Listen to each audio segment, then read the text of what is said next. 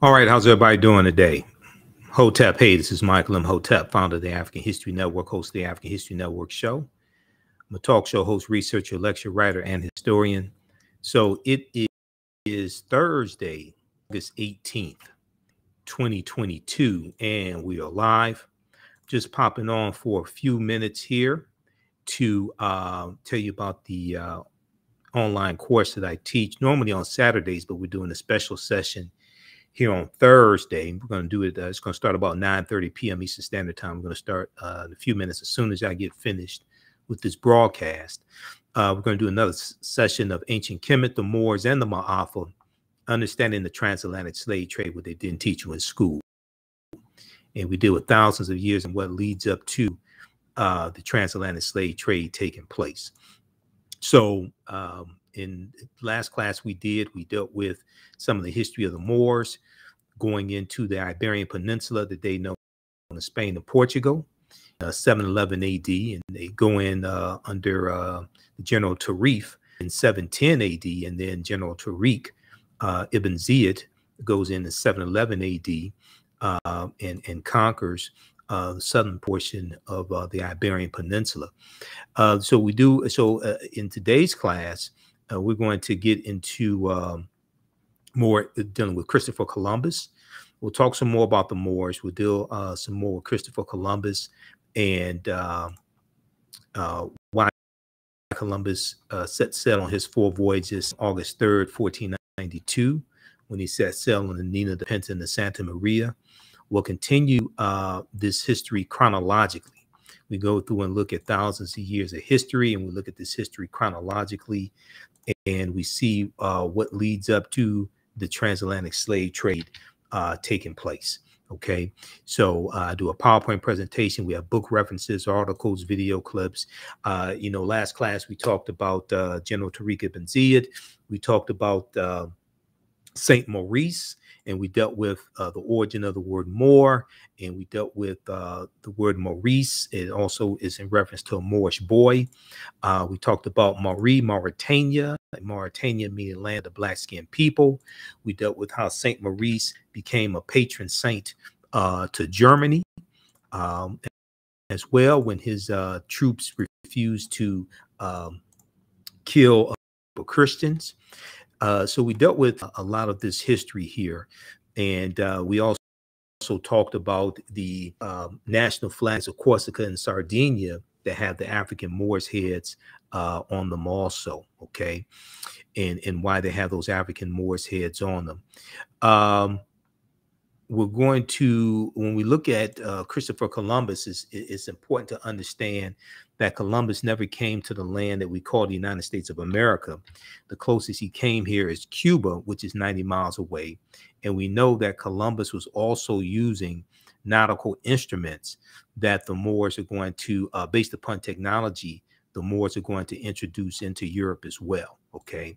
So everything we taught the Europeans came back to kick us in the behind.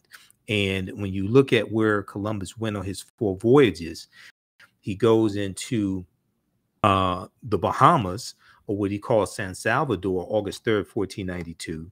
We know this is late in the same year that the Moors lose control of their last stronghold in Spain, which is Granada, January 2nd, 1492.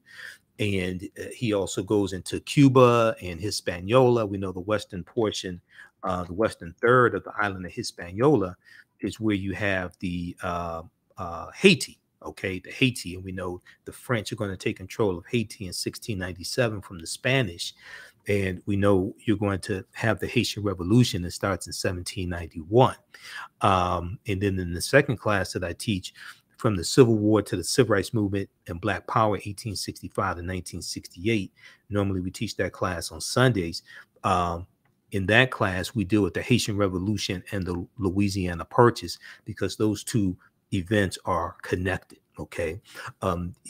September 1493, Columbus goes into the West Indies and Boricuan, or Puerto Rico. He goes into Jamaica in 1494. We know the British are going to take control of Jamaica from the Spanish, and you're going to have in the 1800s, you're going to have Queen Nanny and the Jamaican Maroons fighting against the British.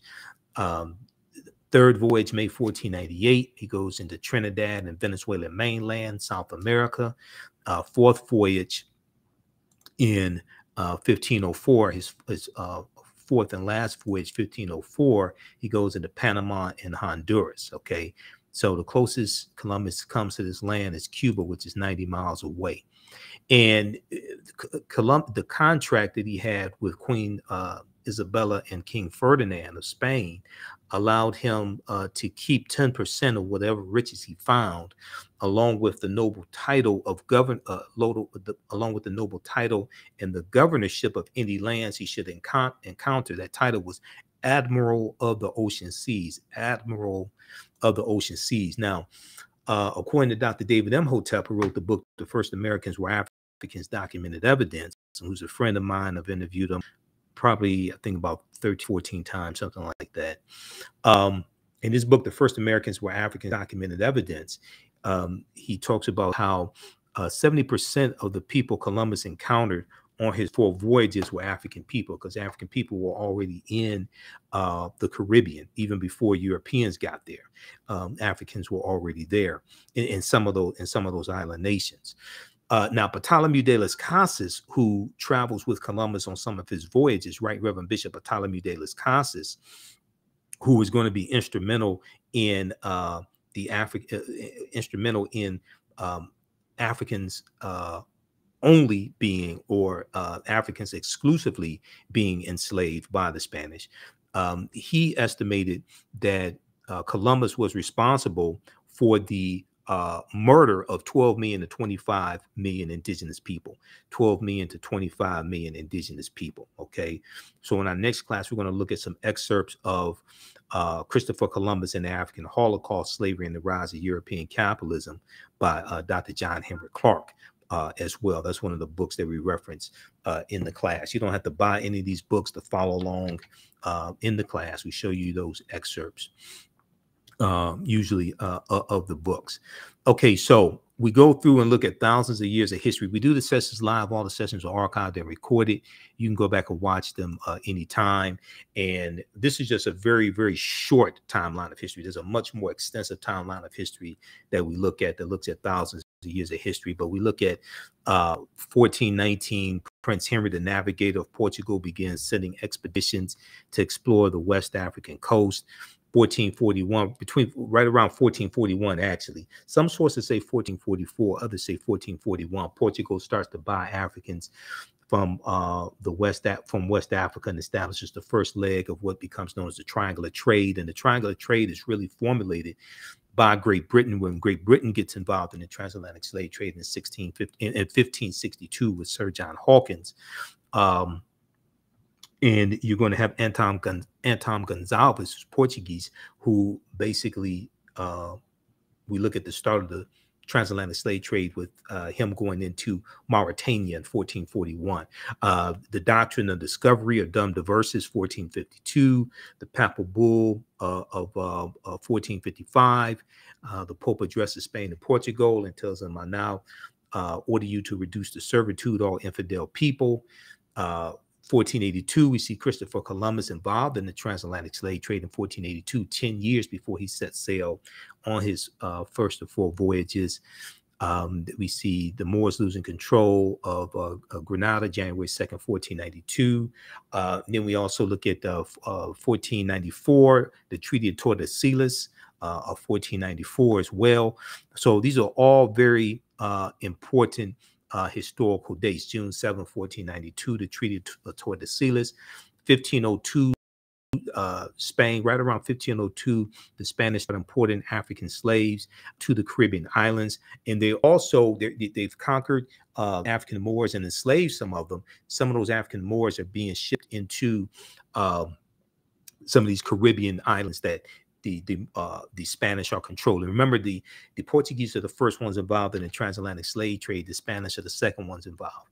1517, Bartholomew de las Casas suggests that Africans be made slaves exclusively. He says that the Native Americans have suffered enough and that they should exclusively enslave the African people. He talks about saving the souls of Native Americans. And then we know that King Charles V is going to sign in 1518 King Charles V signs what's known as the Asiento de Negros, or the Asiento for short, which was a license issued by Spain to slave traders and slave trader nations, to give them a license, to give them the authority to provide the Spanish colonies with African captives, with African slaves.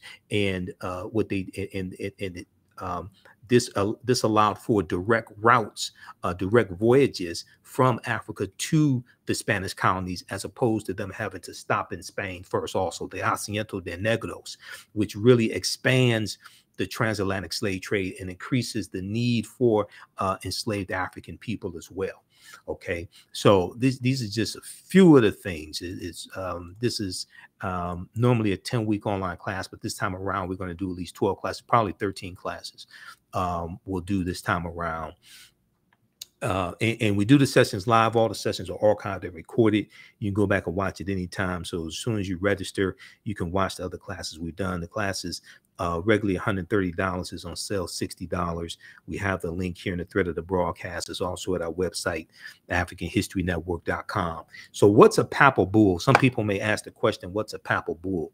So in Roman Catholicism, a papal bull is an official letter or document. The name is derived from the lead seal, bulla, B-U-L-L-A, the lead seal, traditionally affixed to such documents. Since the 12th century Common Era AD, it has designated a letter from the Pope carrying a bulla that shows the heads of the apostles, Peter and Paul, on one side of the Pope's signature, on one side, and the Pope's signature on the other side. So this is what a papal bull is. Okay, it's an official letter or document coming from the Pope. So we're going to see how all this evolves, and we see how this is connected to ancient Kemet, and the Moors take the teachings from ancient Kemet, ancient Egypt, into Europe. We know that George G.M. James in the book Stolen Legacy talked about how the Moors were the custodians of the ancient Egyptian mystery system, and they take these teachings from the Nile Valley region of Africa into Europe, and they bring Europe out of the Dark Ages. Okay, also you have the we see that the Moors are going to Africanize Europe to various extents. They're taking the science, the mathematics, they're taking the architecture, the medicine, they're taking the arts, they're taking the musical instruments, all this into Europe. Okay, the Moors' ancestors were known as the Garamantes. These were Black African people living throughout North Africa. Hannibal Barca, who we talked about earlier in the class, Hannibal Barca, the Carthaginian general, and the Carthaginians are descendants of the Phoenicians. Hannibal Barca was Garamanti, as well as St. Augustine. Okay, so we're going to see how all this history comes together, how all these historical figures that we've heard about during different periods of history come together. We'll look at different African civilizations, whether it's Axum, whether it's Numidia, which existed from about 202 BC to 46 BC. We look at the Great Zimbabwe as well, ancient city of Great Zimbabwe, in other African civilizations also. Definitely Carthage, that's extremely important. Looking at Carthage, which was destroyed by Rome in 146 BC. You have the 3 Punic Wars that we talk about in the class as well. So we go through history and we look at all these different aspects of history, look at this chronologically. There are over 200 slides in the class, so over 50 articles that I reference. We have video clips, book references, articles.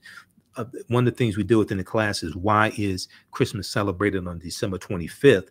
And this was a book that I saw at CVS Pharmacy in 2011 called The Life of Christ, rediscovering how his life, death, and resurrection changed the world, right? And if you read if you read Christianity Before Christ by Dr. John G. Jackson, if you read The World's 16 Crucified Saviors by Kersey Graves, it gets into a lot of this information. On page 55 of this book, this is why I spent $12 for this book because of the information they're dropping on page 55. And this ties into the lectures that I've done dealing with the origins of Christmas and why is Christmas celebrated on December 25th, things like this, right? I've done a 3-hour lecture dealing with Ancient Kemet, the winter solstice, and the history of Christmas. It says on page 55, it says, in Christianity's early years, people debated when Jesus' birthday should be celebrated. Some Christians were against observing it at all, as they did not want Jesus compared. They did not want Jesus compared to Pharaoh. And they don't say which Pharaoh. Pharaoh is a title, not a name. Pharaoh or Nasubiti is a title, not a name. Pharaoh and Herod, whose birthdays were commemorated. But in the 4th century Common Era, Pope Julius I made it official Christ's birth would be celebrated on December 25th. Okay, and that was actually it's about 432, right around 432 or so, Common Era, that Pope Julius I declares that Christmas be celebrated on December 25th. Okay, and then later he's going to state that Jesus' birthday is December 25th. Okay, now what I say may go outside the circumference of some people's awareness. Just because you disagree with it or don't like it does not mean it's not true. It just means you have to do some research to understand what I'm talking about. Okay, so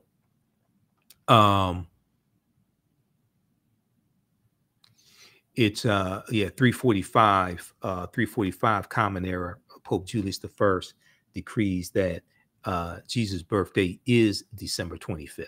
Okay, but he had no evidence to base this upon. Now, I have the book here somewhere. Hold on. Yeah.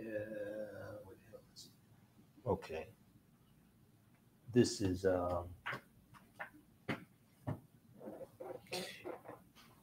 okay, I've got it around here somewhere, the birth of Christ, but let's continue because I have the new one that they put out for Easter.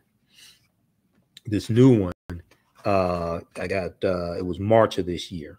Okay, the resurrection of Jesus.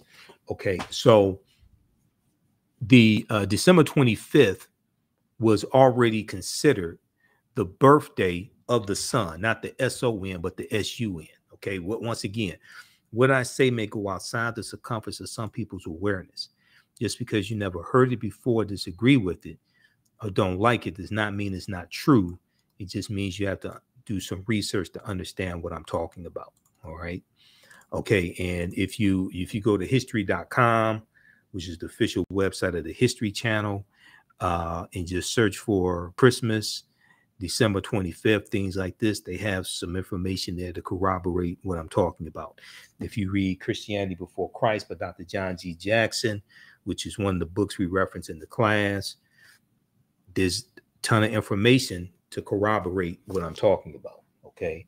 Also, I encourage you to read Dr. Shaka Musa Barashango's book, African People and European Holidays and Mental Genocide, Book 1 and Book 2.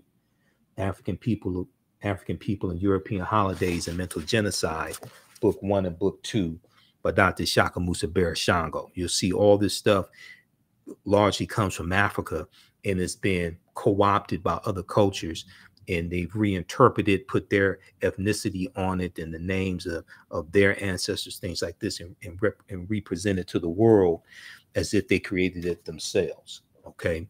All right. So very quickly here, then I have to teach this class. How do you all like this type of information? Give us a thumbs up, give us a heart, give us a like.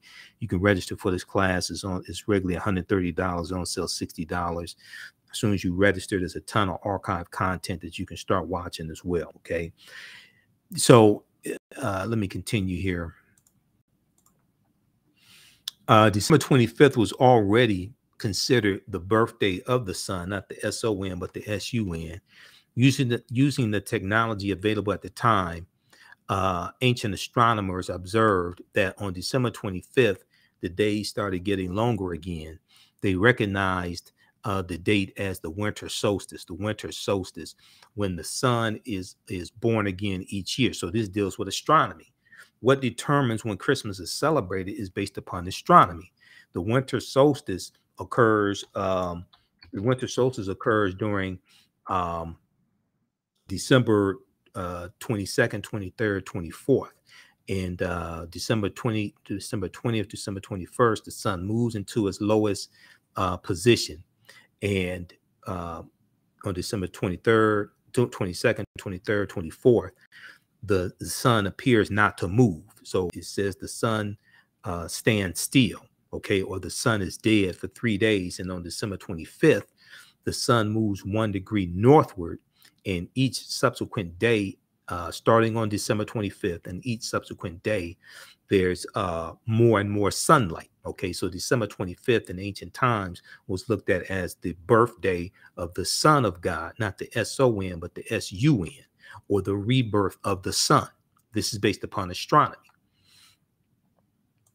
Okay, so December 25th was already considered the birthday of the sun, the S-U-N. Using the technology available at the time, ancient astronomers observed that on December 25th, the days started getting longer again. December 25th, the days started getting longer again. They recognized the date as the winter solstice.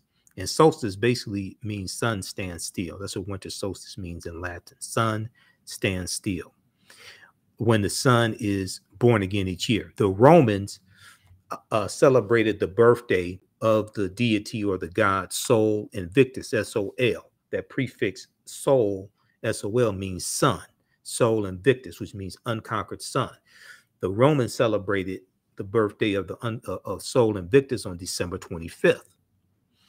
The day was also recognized as the birthday of the deity Mithra, okay, the sun deity Mithra amongst the Persians, okay, and as the birthday of the deity Attis, the agricultural god Attis in Asia Minor.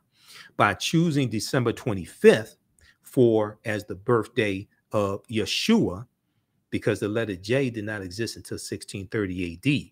Okay, look at the letter J in the dictionary, especially an etymological dictionary. It takes you back to the Hebrew Yeshua with the Y, because the letter J didn't exist until 1630 AD. The letter J is derived from the letter I.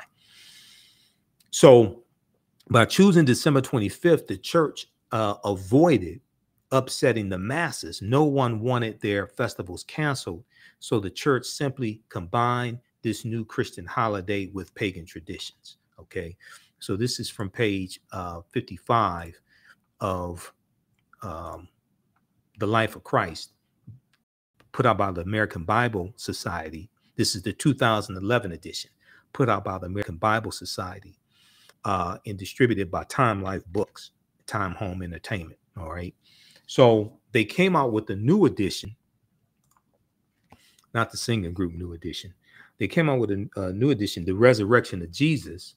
Now, this was in time for Easter, okay, Easter. And Easter celebrated on the first Sunday following the first full moon following the vernal equinox. This is what determines when Easter is celebrated, based upon the Gregorian calendar introduced in about 1583, coming out of the Third Council of Trent, which is about 1582.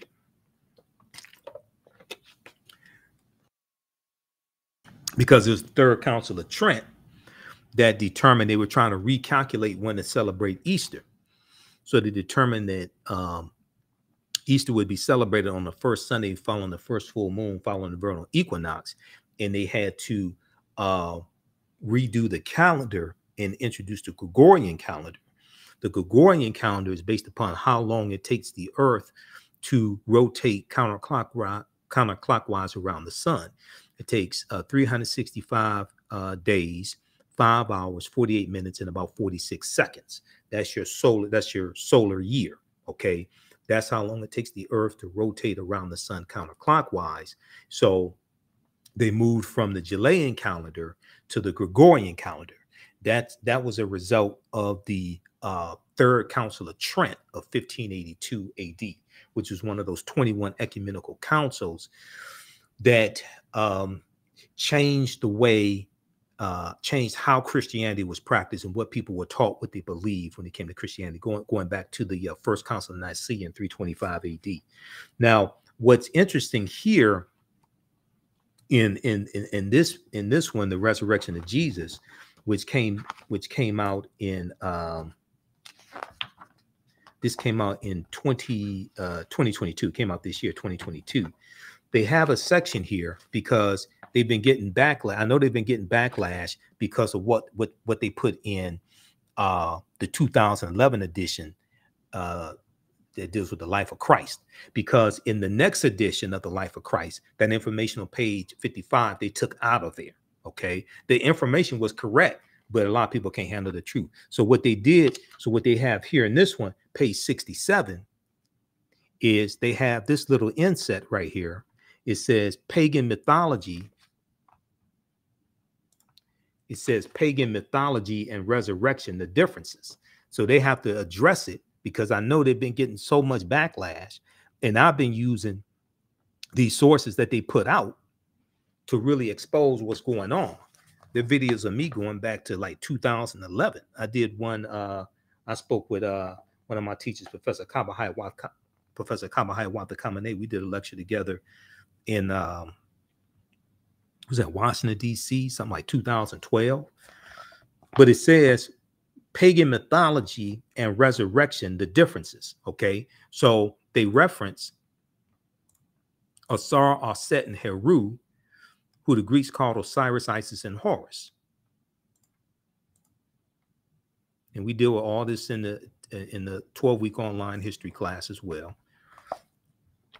And take all this back to ancient Kemet and show you the relationship between ancient Kemet, ancient Egypt, the Nile Valley region of Africa. We show you the relationship between that and the United States and the formation of the United States and the founding fathers, because 50 of the 56 signers of the Declaration of Independence were Freemasons. Okay, so they say it has become commonplace to argue that Jesus's resurrection is simply one more example of a common motif in ancient mythology in which a hero dies and rises again.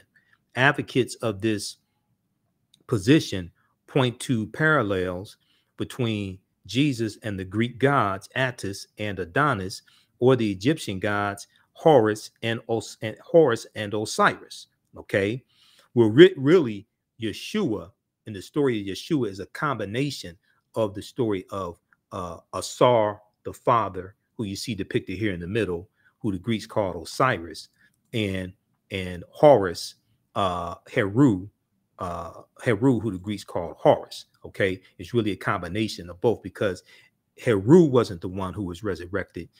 Is Asar or Osiris, who's resurrected after he was killed by his brother Set. His brother Set killed him and cut up his body into 14 pieces.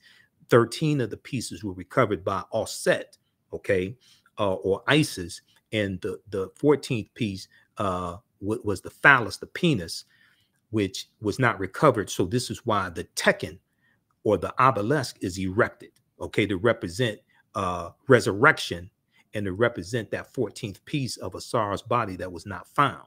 Okay, so it's going to be Heru, who avenges the death of his father and kills his uncle Set, and resurrects his father Asar. Okay, so advocates of this position point to parallels between Jesus and the Greek gods Attis and Adonis, or the Egyptian god Horus and Osiris, but a deeper inspection shows the parallels are forced, and the resurrection account of Jesus bears little semblance to these mythological fables. It's a combination of the story of Heru and Asar. It's a combination of those. And you look at Gerald Massey, he goes through and lays out numerous similarities between Heru and Jesus as well, and the other crucified saviors also. That's why I read the book Christianity Before Christ by Dr. John G. Jackson, or The World's 16 Crucified Saviors.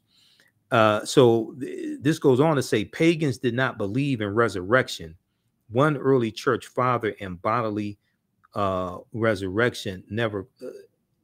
One early church father said boldly, resurrection never crossed their mind. The philosophers on Mars Hill mocked Paul for his. Okay, so this is a misunderstanding, because when you look at those other civilizations and things like this, they did have a concept of resurrection. They did have a concept of resurrection because their savior was born again each year, and their savior, their birthday was usually either on or around December 25th. And they did have a concept of resurrection. In Egyptian mythology, Osiris never rose from the dead. He ruled the underworld and served as a living king of the dead. But Asar was resurrected. Yeah, he ruled the underworld, but he was still resurrected. Okay, he was his body was put back together. Okay, the 13 pieces were recovered. His body was put back together, and he's resurrected to rule the underworld. Okay, so he wasn't resurrected to walk on earth, but so what? This is where they got it from. In Egyptian mythology, Osiris never rose from the dead. He ruled the underworld and served as the living king of the dead. The claim that Horus died after a scorpion sting is simply incorrect. He only became ill and was nursed to health by his mother. In Greek mythology, the god Attis was not resurrected. His spirit entered a pine tree, hardly a reasonable parallel. The overwhelming historical evidence of Jesus' resurrection, in terms of eyewitness and firsthand contemporaneous accounts, is a completely different category than legends and fables and mythology. They're really stretching there. They're really stretching there. The overwhelming historical evidence, where's your evidence? They're really stretching it. Where's your archaeological evidence? Would you read Christianity Before Christ by Dr. John G. Jackson? They're really stretching there. Okay, but there are similarities, and he lays them out here in this book. There are similarities. It's not exactly the same, but this is where they get this from, to create the story of Jesus Christ, born of a virgin birth on December 25th to the Virgin Mary. And then to take it even deeper, if you look at in the story of Asar and Aset, and Tony Browder deals with this in Nile Valley Contributions to Civilization, page 95. Okay, if you look at this, and then I got to get out of here because I'm going to teach. We're going to teach a brief session of this class. How do you all like this type of information? You can go ahead and register for this online history class. It's a 12-week online history course, Ancient Kemet, the Moors, and the Maafa, understanding the transatlantic slave trade, what they didn't teach you in school. So we deal with thousands of years of history and what leads up to the transatlantic slave trade taking place. We do the sessions live. All the sessions are archived and recorded. So as soon as you register, you can start watching the content. You can join us in this class that I'm about to teach. We do this at our online school. It's not here on social media. Page 95 of Nile Valley Contributions to Civilization, Tony Browder says, the story of Asar, Aset, and Heru is the first story in the recorded history of man of a holy royal family, the Trinity, Immaculate Conception, Virgin Birth, and Resurrection. Evidence of this Trinity is known to have existed in ancient Nubia as late as 3300 BCE, before the Common Era. As late as 3300 BCE, before the Common Era. Carved on the walls of the Temple of Luxor, circa 1380 BCE, are scenes which depict the following. You have the Annunciation, so the bottom portion here, the panel number 1, you have the Annunciation. The Neter Dahuti is shown announcing to the Virgin Aset the coming birth of Heru. This is the Annunciation. Okay. You have the number 2, you have the Immaculate Conception. The Neter Neph, K-N-E-P-H, the Neter Neph, who represents the Holy Ghost, and the Neter Het Heru, or Hathor are shown symbolically impregnating the Aset, who the Greeks called Isis, okay, by holding Ankhs, which is the symbol of the eternal symbol of life, to the nostril of the Virgin Mother to be. All right, this is the Immaculate Conception. 3, you have the virgin birth, which is the top panel here, the virgin birth. Aset is shown sitting on the birthing stool, and the newborn child is attended by midwives. Aset is shown sitting on the birthing stool, and the newborn child is attended by midwives. Number 4, the adoration. Okay, the newborn Heru is portrayed receiving gifts from the 3 kings or the magi, while adored by a host of gods and men. Okay, you ever heard of the adoration? And this is where you get the 3 kings, the 3 wise men. But in the book of Malachi, it doesn't tell you how many wise men it was. Okay, and the 3 kings, the concept of the 3 kings, that comes from the 3 stars in Orion's belt, Orion the hunter, that constellation of Orion's belt. And the star Sirius, which is the brightest star in the east, the star Sirius is in the constellation of Canis Major, okay, which is the big dog, okay, Canis Major, the big dog, and that's the star Sirius, which is in that constellation. So you have the big dog and the little dog, Canis Major and Canis Minor, okay, in those constellations. I have that slide somewhere. That's in that slide is actually in my presentation dealing with the history of Christmas, the origins of Christmas. But anyway, okay, so very quickly here, if we look at, so they talk about Dahuti, right? If we look at this here and we see how the deities from the Neter from ancient Kemet influenced the deities from the Greeks and the Romans, we look at page 168 of Nile Valley Contributions to Civilization. They show how Dahuti becomes Hermes amongst the Greeks and Mercury amongst the Romans, okay? But they talk about how Dahuti, the Neter of science, writing, measurement, divine articulation of speech, and medicine, holds in his hands 2 staffs with entwined snakes. One serpent wears the crown of Upper Kemet, the other wears the crown of Lower Kemet. Dahuti is referred to as Thoth by the Greeks. Okay, so you see Dahuti carrying 2 staffs with a snake wrapped around each staff, all right? And we know that Dahuti is going to be the one who delivers the Annunciation to the Virgin Aset. So then we have 2. We have Hermes. Hermes and the books of Hermes are crucial to the teachings of Freemasonry as well. Okay, Hermes was the Greek equivalent of Dahuti.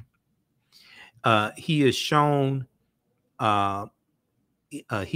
carrying a staff which has 2 entwined snakes. He is shown carrying a staff which has 2 entwined snakes. It was called the staff of Hermes. It was called the staff of Hermes. Okay. In Greek mythology, he was associated with wisdom, and the Hermetic sciences were named in his honor. Okay. But also, when you look at Freemasonry, the books of Hermes, or also referred to as Hermes Trismegistus, Hermes thrice great, are essential knowledge to those that practice Freemasonry or the Freemasons. Okay. Now, number 3, you have Mercury. Now, we've all seen Mercury in cartoons, cartoons dealing with Roman mythology. We see Mercury amongst the Romans. Okay. Mercury is the Greek version of, it should be Roman version of Hermes and Dahuti, and he is similar in all aspects. The staff of Mercury carries, the staff that Mercury carries is called the caduceus, and it has been adopted as the universal symbol of medicine. Okay, so we see examples of the caduceus here, the Arizona Latin American Medical Association. We see the American Medical Association with a stick with a snake wrapped around it. We see the symbol for dentistry, all that. When you research this, the caduceus, this comes straight out of ancient Kemet, ancient Egypt. But it goes even deeper than this, okay? Because Mercury is also a messenger god, okay? Mercury is a messenger. And in the story of, so if we look here at this,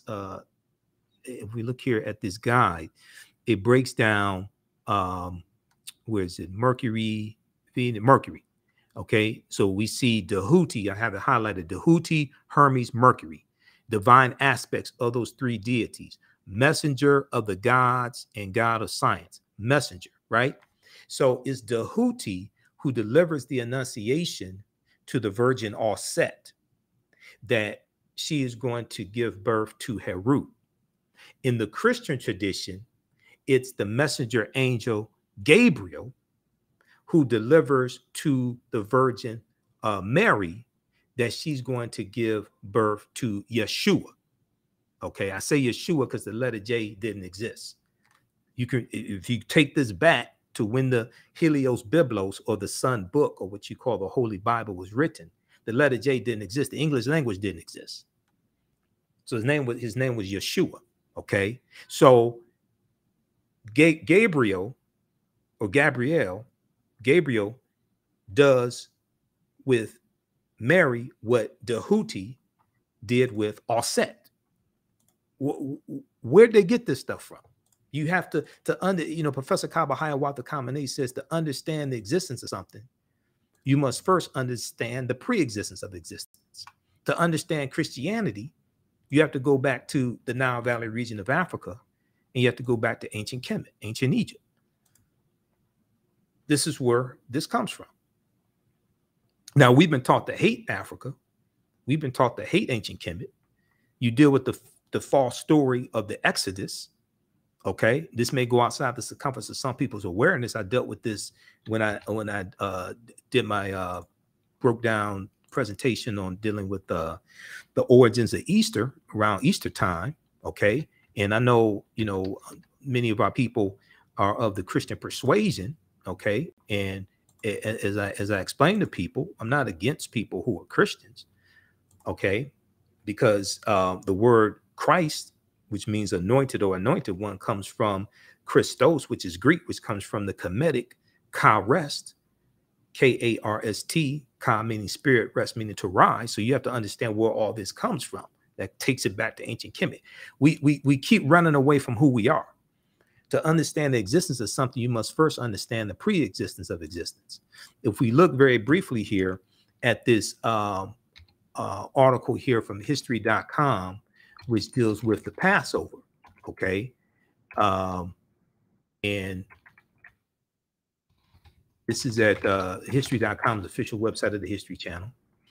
Okay, this deals with the Passover.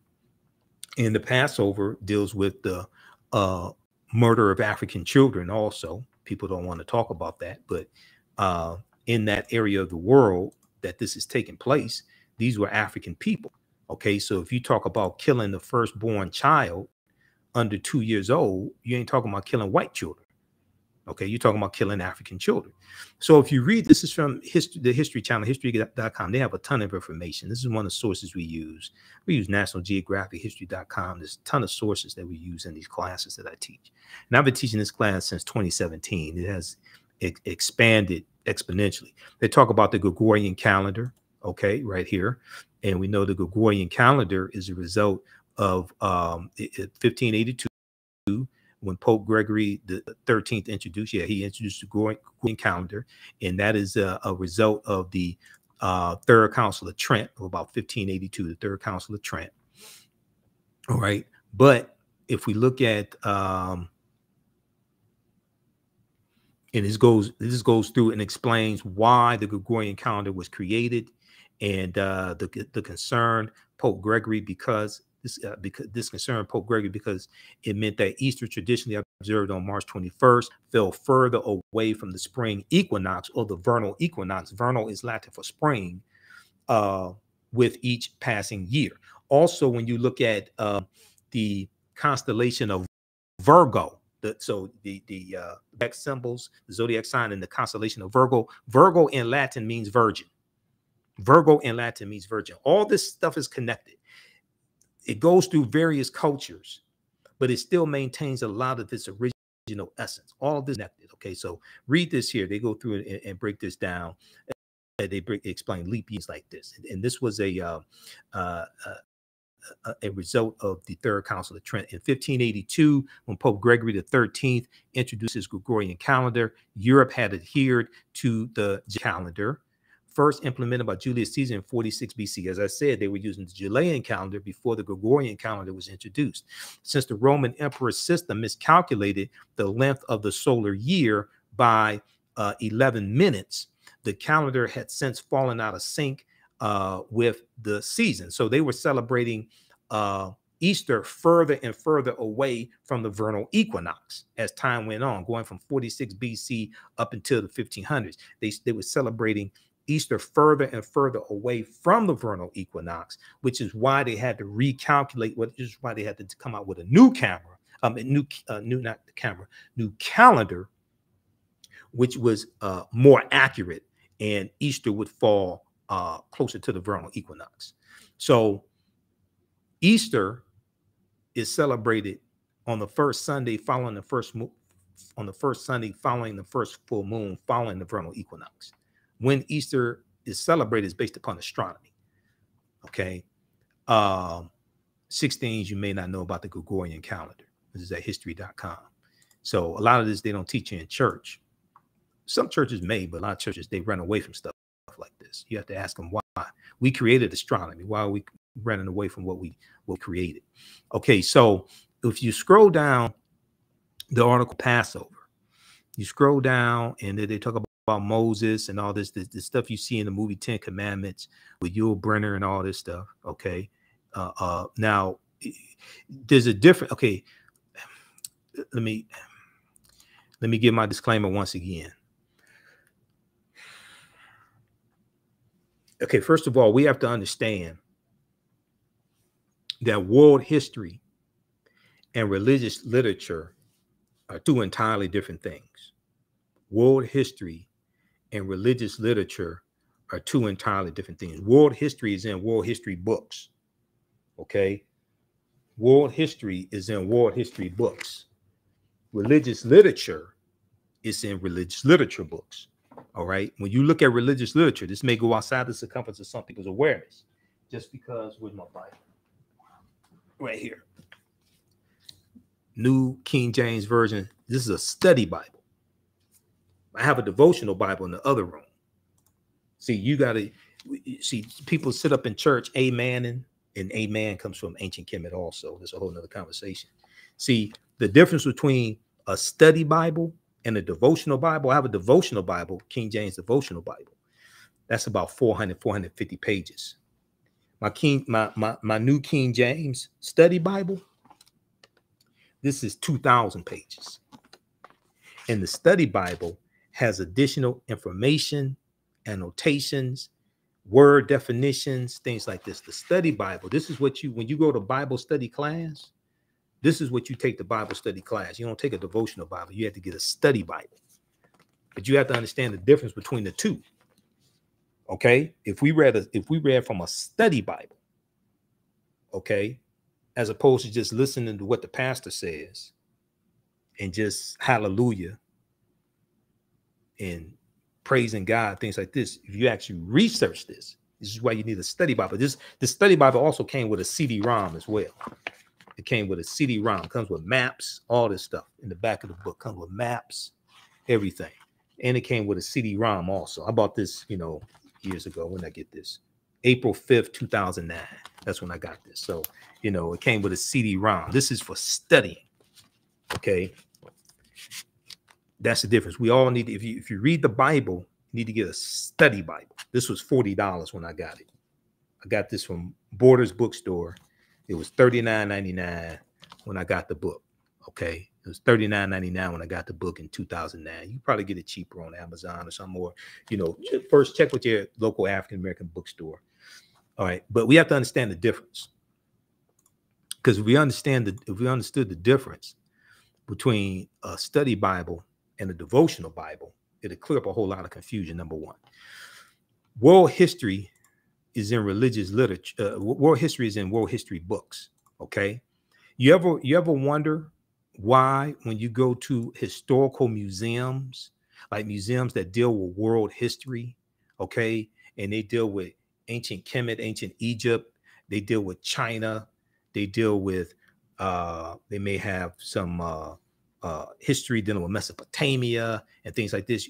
You ever wonder why, when you go to world with like historical museums, especially dealing with ancient history, you don't see biblical characters in like ancient museums, world history museums? Generally speaking, they may have a biblical section, which is probably going to be rare and strange. But if they have the biblical section, most of what they're going to say is according to the Bible.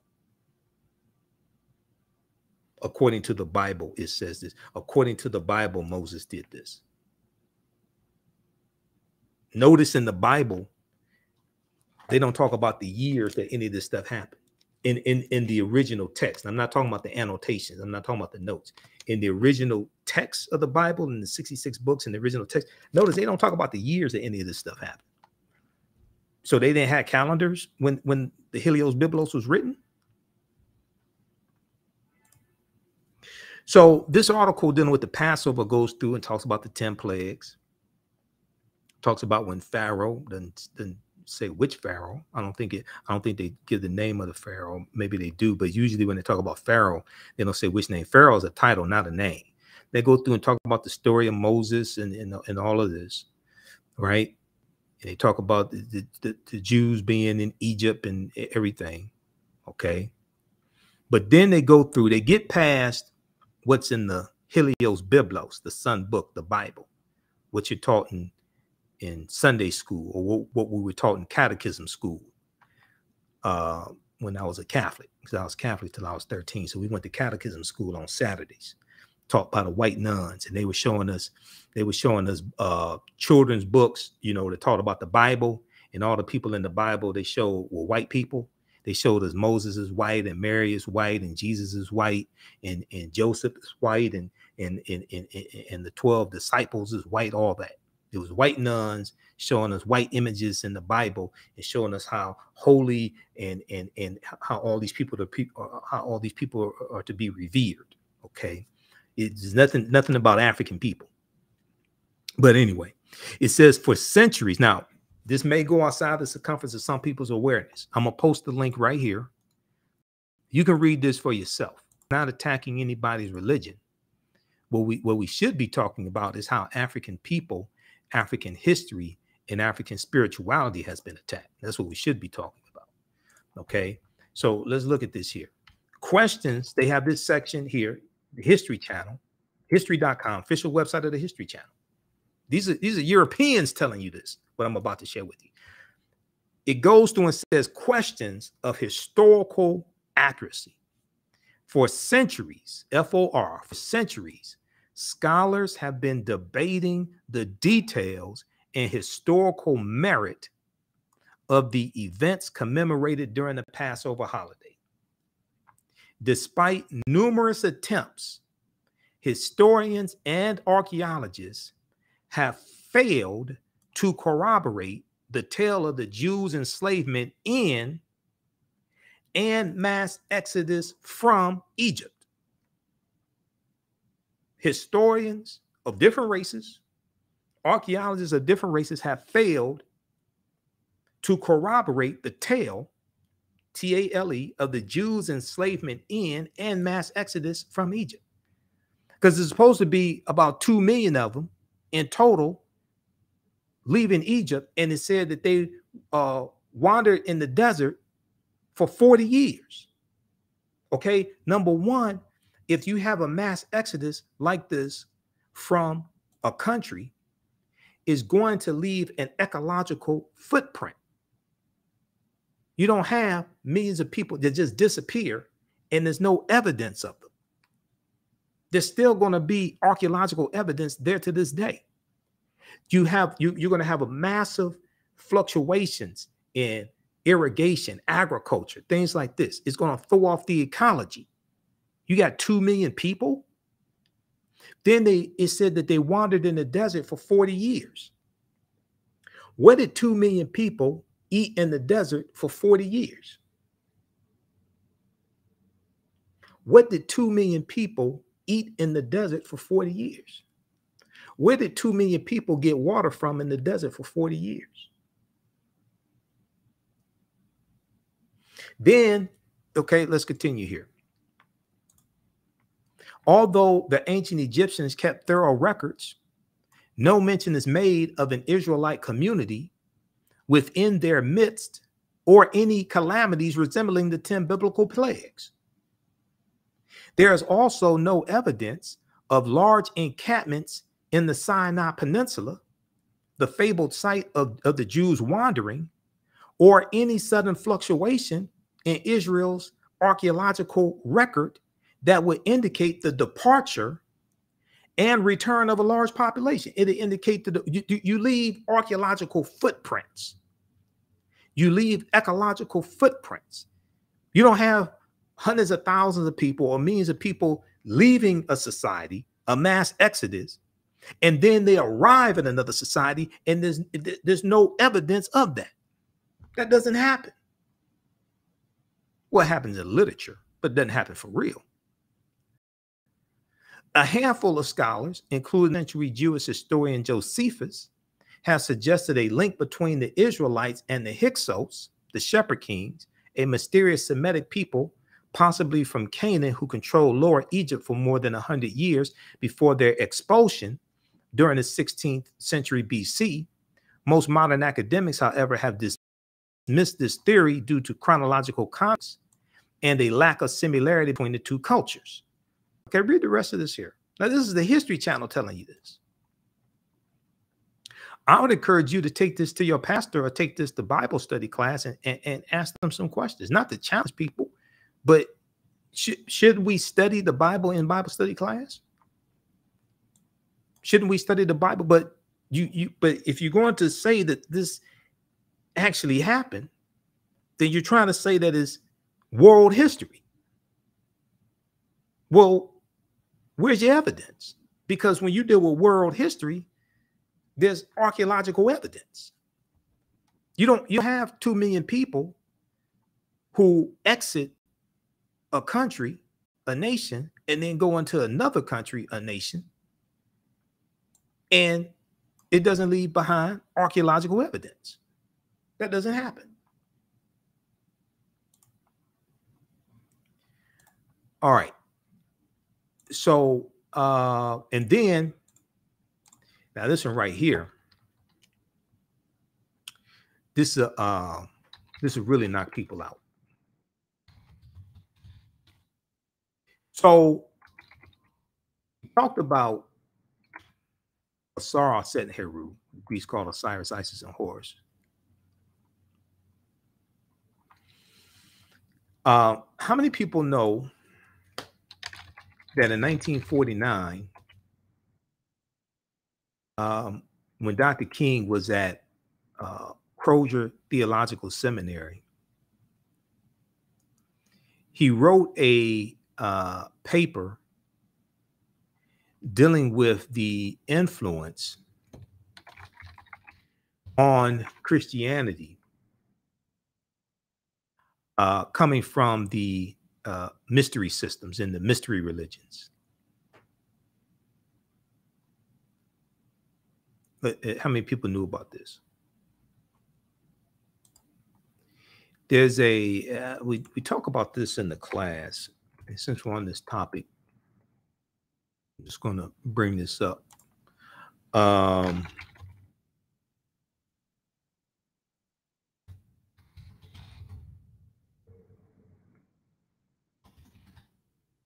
Pull this up here. It's called The Influence of the Mystery Religions on Christianity. This is This was written by Dr. Martin Luther King Jr., same Dr. King that during Dr. King Day, oftentimes in the media, they lie to us about the legacy of Dr. King. Dr. King was a revolutionary whose legacy is grossly distorted. At Stanford University online, they have the King Institute, Stanford University. So they have a lot of his papers there and things like this that he wrote. The Martin Luther King Jr. Research and Education Institute. 1949 and 1950, November 29th, 1949 to February 15th, 1950, around that time. Dr. King was at Crozier Theological Seminary in Boston. He wrote a paper dealing with the influence of the mystery religions on Christianity. The influence of the mystery religions on Christianity. And he goes through and talks about the influence of Osiris and Isis. The influence of Osiris and Isis, who are Asar and Auset. Talks about the influence of the cult of Sybil and Attis as well. Dr. King was deep, trying to tell people. Dr. King wasn't no punk. Dr. King was deep. Dr. King studied history. Dr. King kept abreast of the developments on the continent of Africa and the African liberation movement. In 1957, when Ghana won its independence, Dr. King went to Ghana for a celebration, and he went to Ghana and met Kwame Nkrumah. And each year on the anniversary of Ghana's independence, he would go back to Ghana. Dr. King had a deep respect for Africa and African history and the African liberation movement. So very briefly here, it says that the Egyptian mysteries of Isis and Osiris exerted considerable influence upon early Christianity. This is Dr. King writing. These two great Egyptian deities whose worship passed into Europe were revered not only in Rome, but in many other centers where Christian communities were growing up. Osiris and Isis, so the legend runs, were at one and the same time brother and sister, husband and wife. He's correct. But Osiris was murdered, his coffin body being thrown into the Nile, and shortly afterwards, the widowed and exiled Isis gave birth to a son, Horus, or Heru. The Greeks called him Horus. Meanwhile, the coffin was washed up on the Syrian coast and became miraculously lodged in the trunk of a tree. This tree afterwards chanced to be cut down and made into a pillar in the place at Byblos. Okay.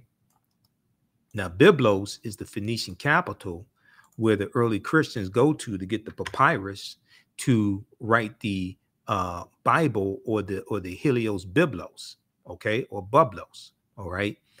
Ancient city, Lebanon. We'll look at this briefly here. Then I got to jump off teacher's class. Okay, who still needs to register for this 12-week online history class? Teach Ancient Kemet, the Moors, and the Maafa, understanding the transatlantic slave trade, what they didn't teach you in school. We deal with thousands of years of history. This is just a brief overview of the type of information we deal with in the class, because I'm gonna get wrapped up in this session here and forget to teach the class. This is what I do. Okay, so if we look at this here, this tree afterwards chanced to be cut down and made into a pillar in the palace at Bublos, and there Isis at length found it. Now, after recovering Osiris or Asar's dismembered body, Isis restored him to life and installed him as king in the netherworld, the underworld. Meanwhile, Horus, because he takes the position as ruler of the underworld after Horus, Heru avenges the death of his father Asar by killing his brother Set. Okay, now meanwhile, Heru, having grown to manhood, reigned on earth, later becoming the third person of this great Egyptian trinity. Now, this is Dr. Martin Luther King Jr. writing this. He wrote this in 1949. the records of both Herodotus and Plutarch, we find that there was a festival held each year in Egypt, Kemet, celebrating the resurrection of Osiris. While Herodotus fails to give a date for this festival, Plutarch says that it lasted 4 days, giving the date as the 17th day of the Egyptian month Hathor, which was Het Heru, the deity Het Heru. The Greeks called it Hathor, which according to the Alexandrian calendar used by him corresponded to November 13th. Other Egyptian records speak of another feast in honor of all the dead when such lamps were lit, which was held about November 8th. It is interesting to note that the Christian feast of All Souls in honor of the dead. Okay, so this deals with All Souls Day and All Hallows Eve. That deals with the origins of Halloween. Okay, it is interesting to note that the Christian feast of All Souls in honor of the dead likewise falls at the beginning of November. Okay, so you have October 31st and November 1st, where the boundaries between the living and the dead become blurred. Okay, according to the Europeans, like the Celtics and things like this.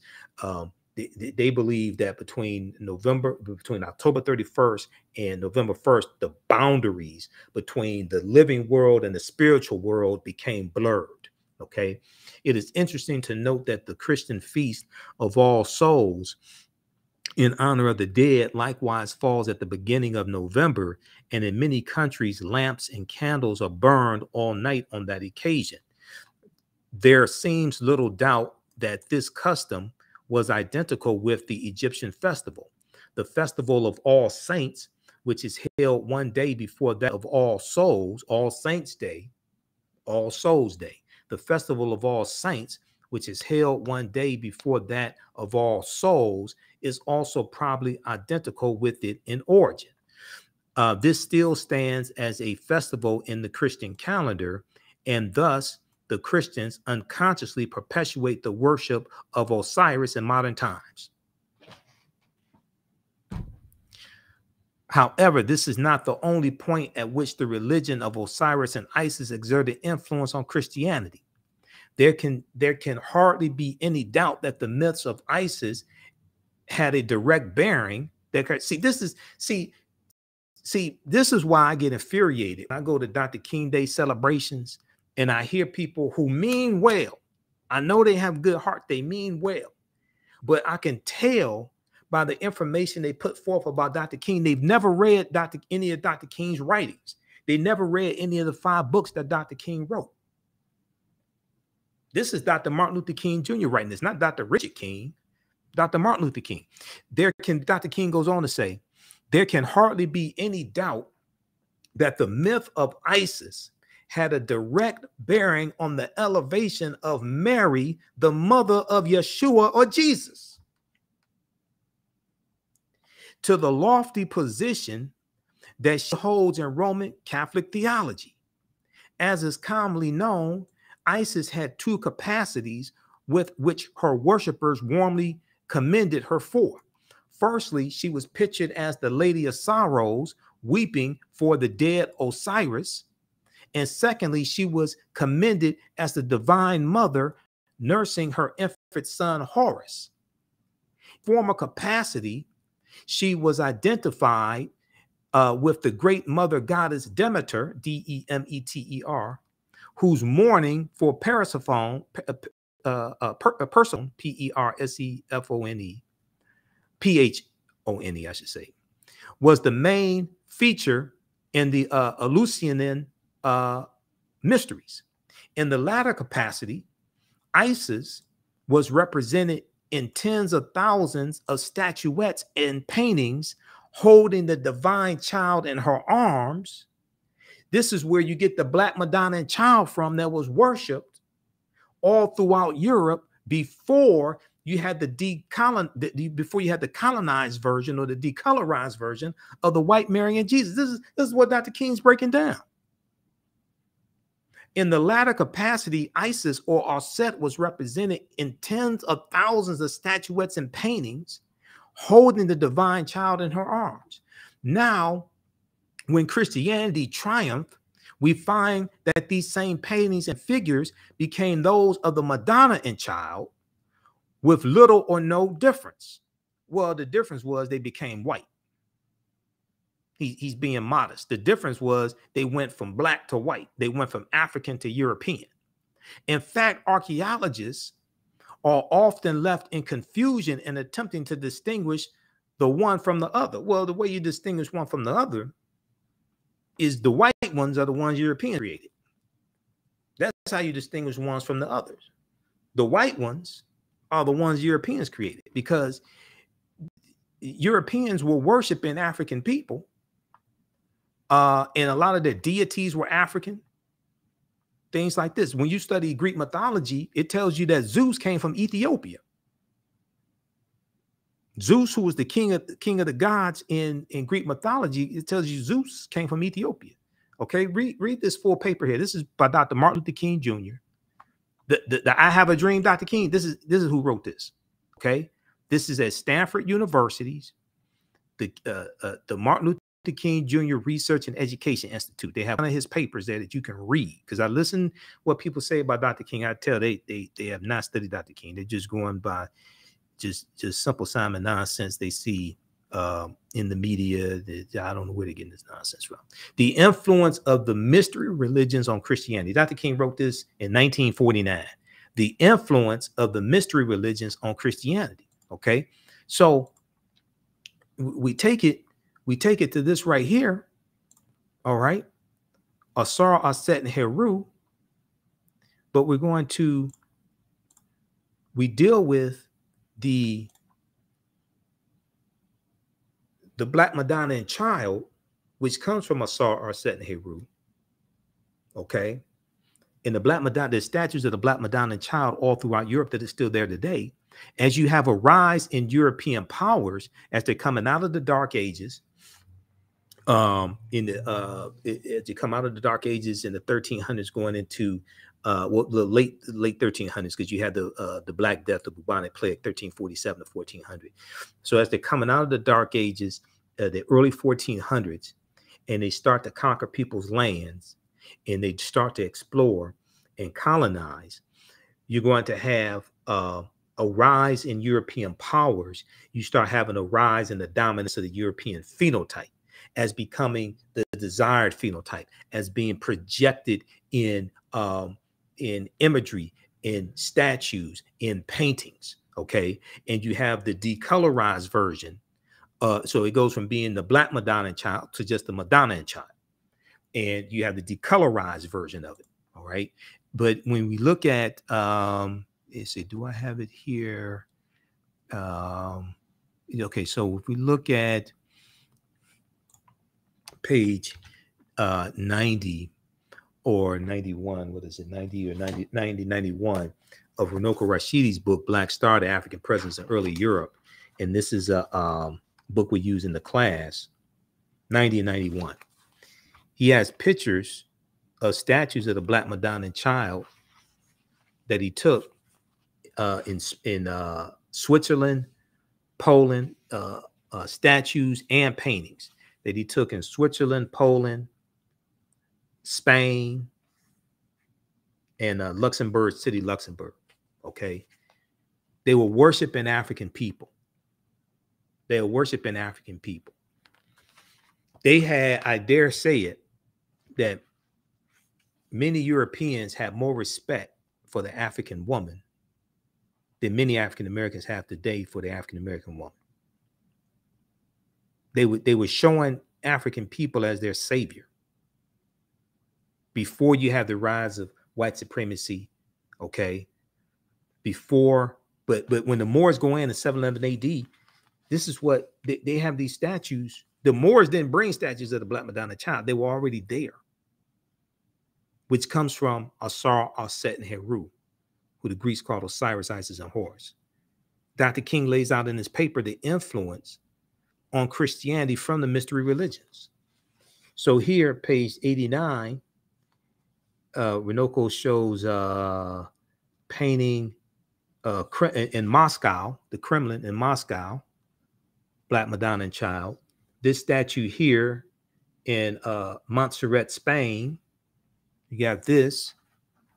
Then the Black Virgin of Paris, Paris, France. Okay. Our Lady of the Pillar, Gothic Cathedral in France, Chartres, France. This is all throughout Europe. Then when you deal with Para-Isidus,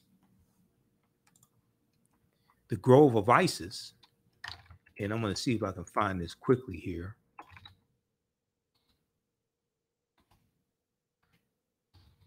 This ties into Notre Dame.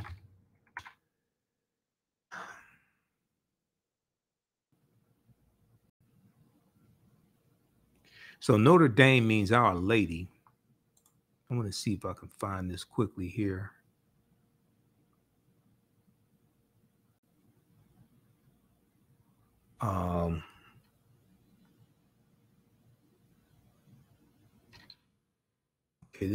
Okay, this is some stuff from Browder.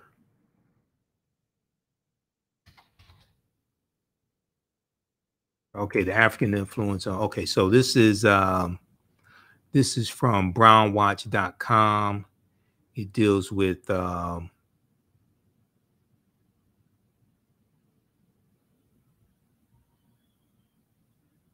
me see. I want to find this. Okay, this is some stuff from Browder that I want to find right quick.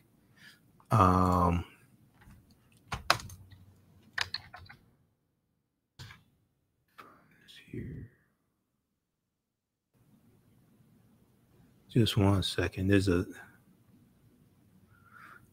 Some of this information came out when Notre Dame Cathedral caught on fire.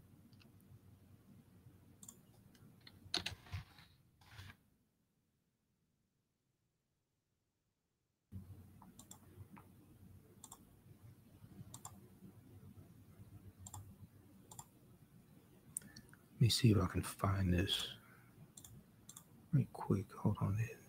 No, that's not what I want.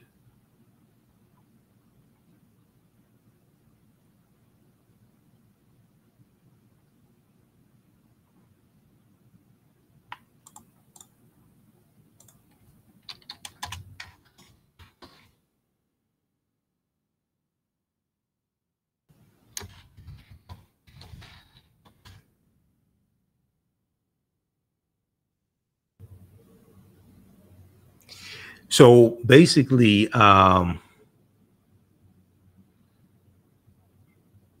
Notre Dame means Our Lady, and the Notre Dame Cathedral was built on the remains of 2 temples. One of them was dedicated to Isis. Let's see here, the citation that I want for this.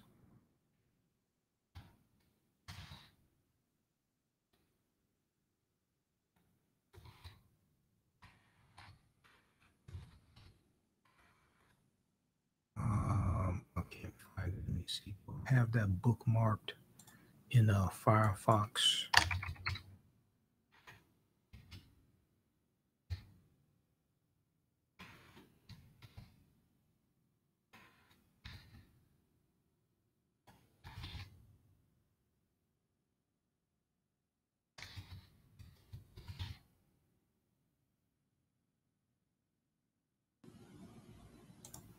I had some articles on that bookmark, but I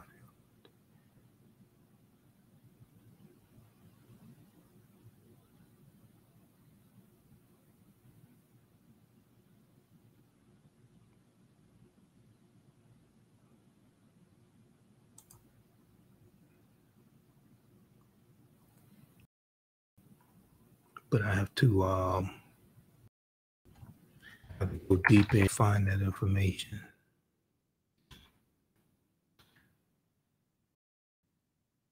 When you search for it, they show the terrorist organization.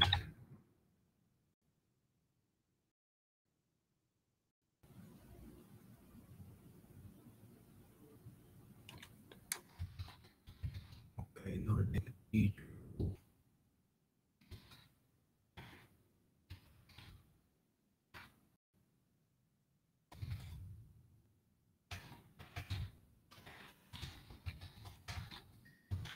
do with goddess Isis, not the terrorist organization.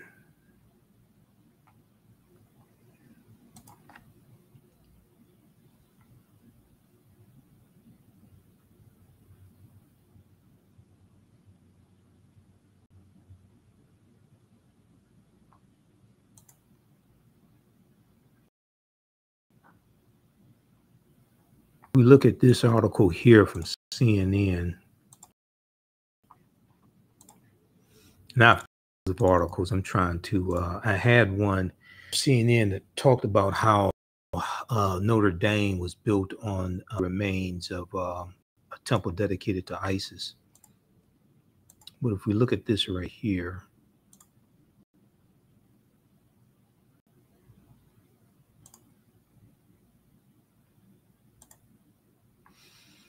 okay, this is from CNN.com. Ancient sarcophagus found under Notre Dame Cathedral in Paris, March 16th, 2022. So it came out this year. Ancient sarcophagus. Okay, those are the painted coffins. Ancient sarcophagus. All right, they're trying to sell something. Ancient sarcophagus found under Notre Dame Cathedral in Paris. Okay, so this was written by Reuters. It's one of the main news wires, Reuters, and it was picked up by CNN. Archaeologists have found an ancient lead sarcophagus under Notre Dame Cathedral, along with fragments of a rude screen, offering a new insight into the history of the building, which is currently under reconstruction after a devastating fire in 2019. Notre Dame, which dates back to the 12th century AD, commissioned the excavation works inside the cathedral as a precautionary measure before the installation of a scaffolding needed to restore a 100-meter high wooden roof ridge. Okay. Now, the floor of the transcript crossing has revealed remains of remarkable scientific quality. The excavation site lies under a stony layer that dates from the 18th century, but some locals go back as far as the 14th century and some even the early 13th century, the culture ministry said.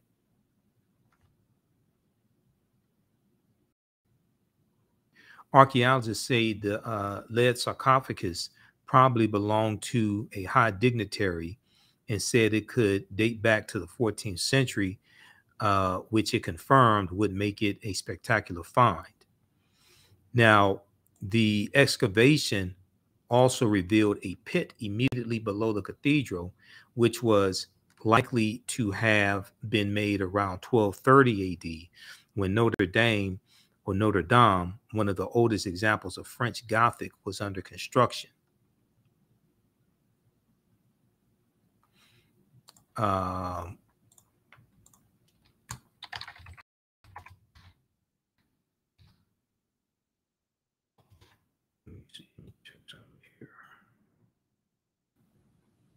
Okay, I gotta find my sources on that. I have articles on that. I just gotta have to find where they are.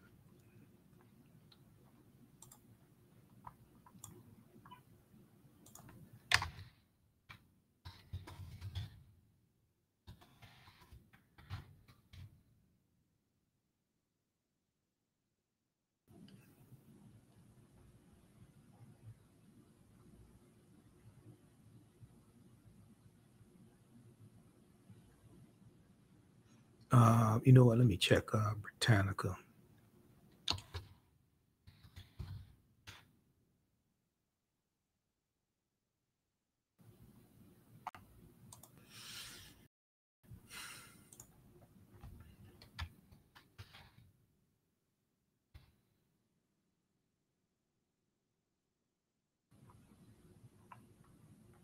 Let me Try to close out some of these ads here.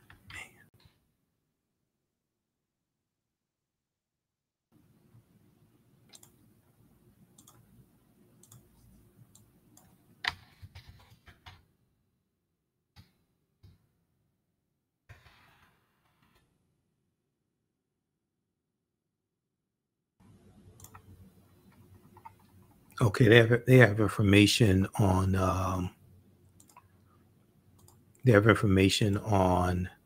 Notre Dame, Encyclopedia Britannica's website also.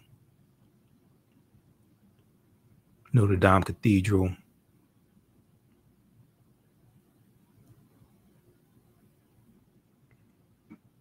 The cathedral was initiated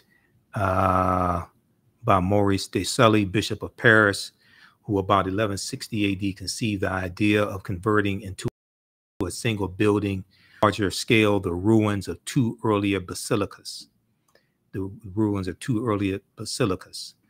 One of those was a temple dedicated to Isis. The foundation stone was laid by Pope Alexander III in 1163, and the higher altar was consecrated in 1189.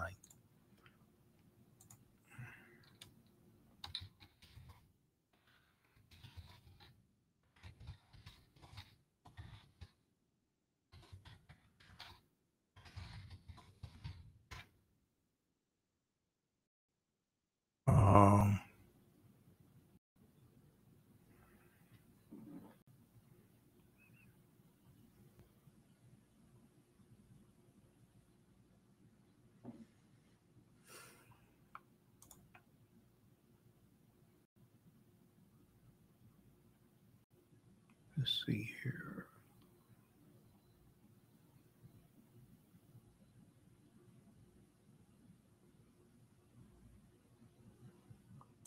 If we look at this, let me look at this source here. Okay. Not that familiar with that. I'll have to find it later. All right. So, hey, you can join us. You can register for this 10-week online class. We'll post a link here. We have the bundle pack. So you get both of my classes for $100. It's $130. This class is on sale, $60 regularly, $130. Ancient Kemet, the Moors, and the Maafa. Understanding the transatlantic slave trade, what they didn't teach you in school. How do you all like this type of information? Give us a thumbs up. Give us a heart. Give us a like. So you can register for right now. I'm about to jump off and teach a brief session of this class. Now, as soon as you register, we have about 12 sessions that, well, not 12. We have 10 sessions already archived that you can watch, okay? And we do the sessions live. All the sessions are archived and recorded. You can go back and watch it anytime. So a year from now, 2 years from now, you can go back and watch the entire class, all right? Then on normally on Sundays, the class I teach is from the Civil War to the Civil Rights Movement and Black Power, 1865 to 1968. And we deal with history from 1803 with the Louisiana Purchase and the Haitian Revolution through to the Civil War, Reconstruction, World War I, World War II, Civil Rights Movement, the Black Power Movement. We have both classes on sale for $100. So you click right here and register for both classes. Register here for both classes. And it takes you here. Summer bundle pack. It's on sale $100. It's over $300 value that you get. All right. And those in the Dayton, Ohio area, I'll be at the Dayton African American Festival, African American Cultural Festival, Saturday, August 20th through Sunday, August 21st. Okay. So when you support the African History Network, you register for the classes, you support us through Cash App or PayPal. That helps cover expenses because it's not free. I had to pay for my vendor booth. I got to pay to get there. Have to rent a car.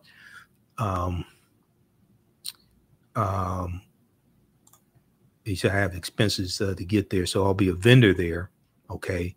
So you all can come check me out at my vendor booth also. All right. And I'll be doing presentations at my vendor booth. We'll have my DVD lectures there. Let me see. I'm trying to find the website. Where is it here?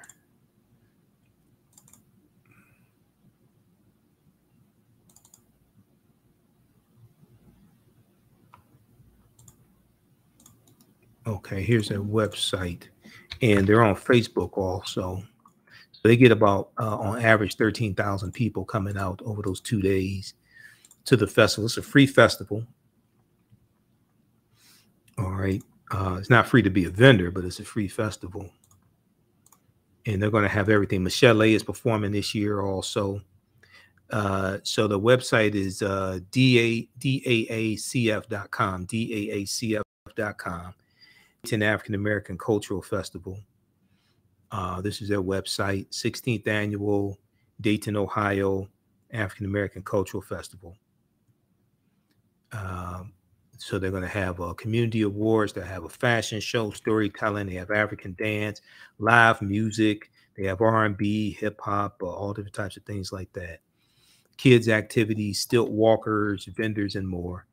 The Dayton, let's see, 16th Annual Dayton African American Cultural Festival, live music, African drumming, gospel, jazz, R&B, blues, hip hop, dancers, live performances, and more. The Dayton African American Cultural Festival, Inc. provides a space for people to gather to celebrate the richness of the African American cultural and uplift the communal family through activities that promote culture, art, education, and health awareness. So Saturday, August 20th, 2022, it's 12 noon to 8 p.m. It's at Island Metro Park, 101 East Helena Street in Dayton, Ohio. Okay, they have another flyer here. We have the flyers on our Facebook fan page, the African History Network, and my personal page, Michael Imhotep. Sunday, August 21st, 12 noon to 6 p.m., same location.